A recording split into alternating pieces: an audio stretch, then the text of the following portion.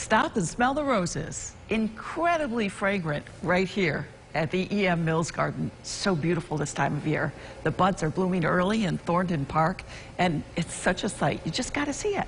Oh, let's see it right now. News Channel 9's Lindsay Rachel joins us there. Lindsay, I understand they're gearing up for a special show. Tell us about that.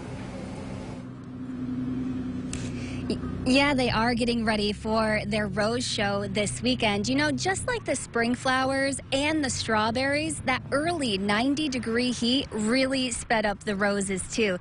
Take a look.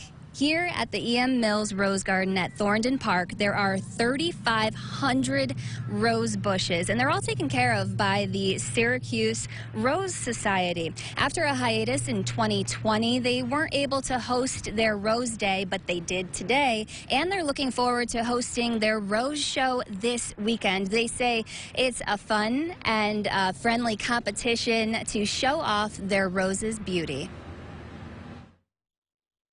It's a friendly competition, but it is a competition.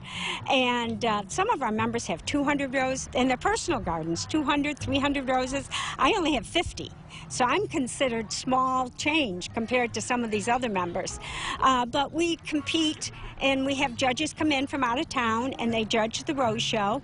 And again, educating the public and teaching them that you can win ribbons. Now, the public is welcome to view the show. It's this weekend on Saturday at Destiny USA from 11 until 4:30 in the afternoon. As for the Rose Garden here, you might want to make it sooner rather than later because the roses are just past peak. Live in Syracuse, Lindsay Rachel, News Channel 9.